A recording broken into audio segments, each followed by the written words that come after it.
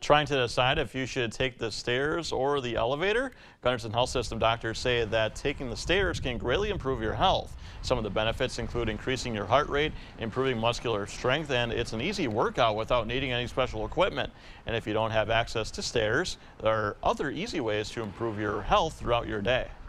If someone doesn't have access to the stairs, I think one of the main things they can do is look for ways to sneak exercise in throughout their day. So whether that's taking a longer way to the break room or bathroom, or just parking farther away from a building so that they have a longer way to walk in. Gunderson health experts say that the biggest difference between walking normally and walking up the stairs is that it adds in more room for improving muscular strength.